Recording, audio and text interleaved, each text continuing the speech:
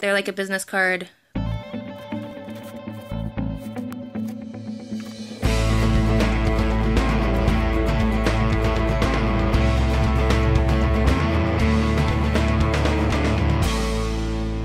Welcome to my new studio. Today I'm going to show you, oh wow, my hair is doing weird things.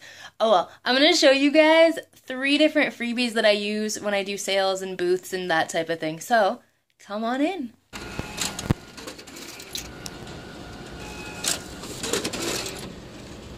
So this is how I make my mini coloring book page giveaways. I print them here and then I will cut them on the cutter back there. And it's 8 cents a sheet, so then I get 4, it's 2 cents per one, and then I have a stamper that I stamp on the back.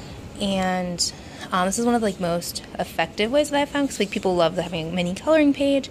They like coloring it and then they keep it, and then it also has my contact info on the back, just like a business card would, but it doesn't get thrown in the trash like business cards do. There you go.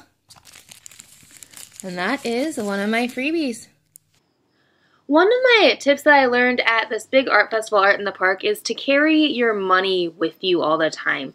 I had this wallet and then I found a bag that it fits perfectly into. It's an over-the-shoulder bag, so I used the wallet for storing everything in it, and then I put the bag over my shoulder. Also, having a variety of prices at your show is huge.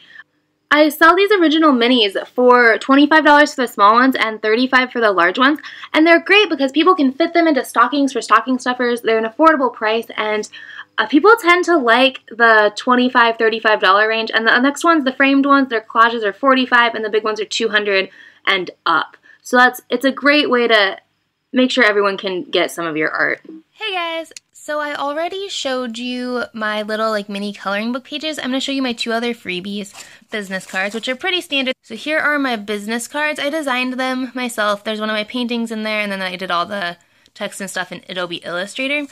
And I also do bookmarks. And I used to cut out the individual business cards before I had more money to be able to afford to order a box of them.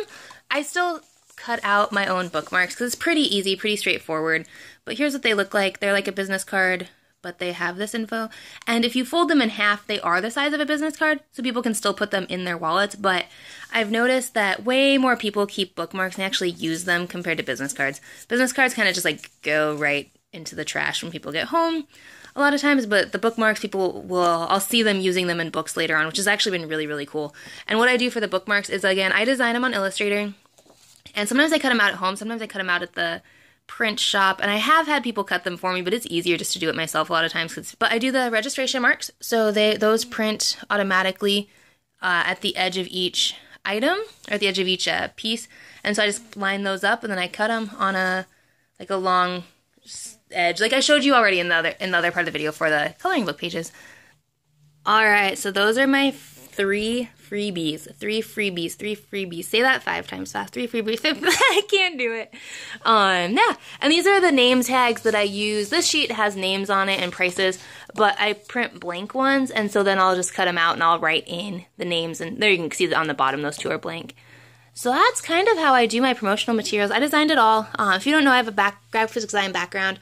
I was a graphic design major until the last semester of college when I took a watercolor class. I was like, oh my gosh, I love watercolor. And I totally dropped graphic design because I like it. It's a love-hate relationship. If you guys want more of my thoughts on my graphic design and why I switched from graphic design, let me know in the comments. And I'm starting to do more talk videos again. It took a while to get back into them just because they take so much time to edit. But I would like to do more. So if you have questions about graphics or art school or anything, do let me know. And if this is your first video, be sure to subscribe, or if you haven't subscribed yet, be sure to subscribe. I make art videos every week and occasionally other topics, but art and travel are my main focus.